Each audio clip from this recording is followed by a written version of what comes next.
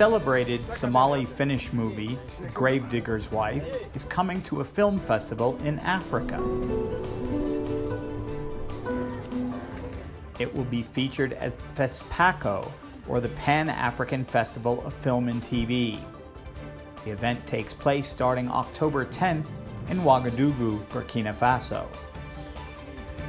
Director Kadar Idris Ahmed grew up in Mogadishu, eventually emigrating to Finland at the age of 16.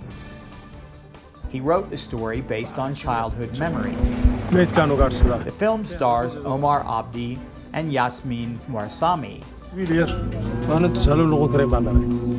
Abdi plays Guled, whose earnings from digging graves can't meet the medical expenses for his wife's failing kidney. Moursami plays Nasra, who despite her condition doesn't want Guled to borrow money for her treatment.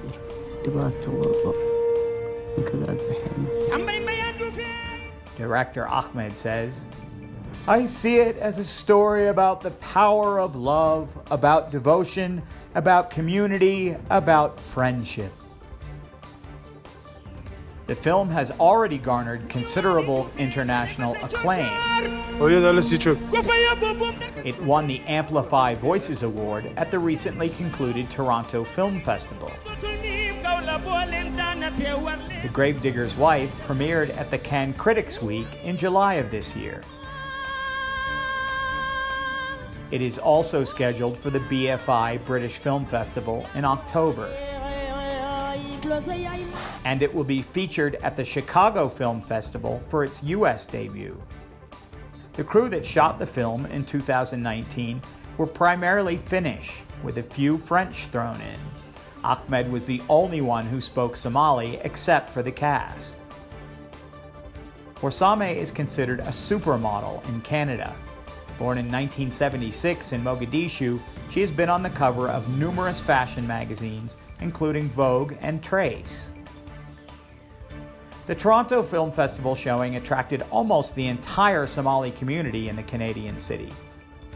Pleased with the turnout, Ahmed commented while at the festival, "For too long, Somali people have been presented to the world as pirates, as radicals, as warlords.